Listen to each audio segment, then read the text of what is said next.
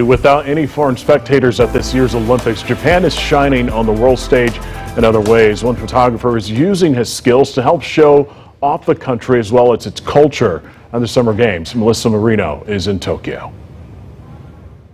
In a year unlike any other, most are only experiencing the game through TV, online, and pictures. His photos have been published in hundreds of articles, from Vanity Fair to Newsweek. Mark Edward Harris has also done books on Japanese culture. This is Takaragawa, which is one of my favorite. Including this one, focusing on the ancient tradition of bathing in Japan's natural hot springs. What is it about the Japanese tradition that you love so much?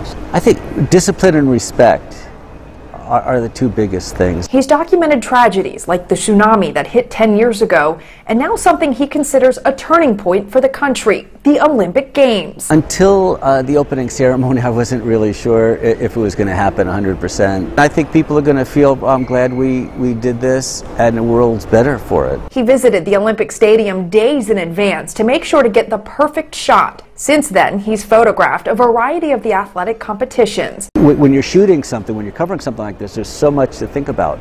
First of all, how fast are the athletes going? It's not like, okay, I have to shoot it 2/50th of a second, so I don't move. You know, some of these sports, they're moving so incredibly fast. I'm shooting at, 2,500th of a second. He hopes his photography will show the world coming together at a time we couldn't actually be together, and to inspire others to visit the country he loves. The real payoff will be in years to come. In Tokyo, I'm Melissa Marino.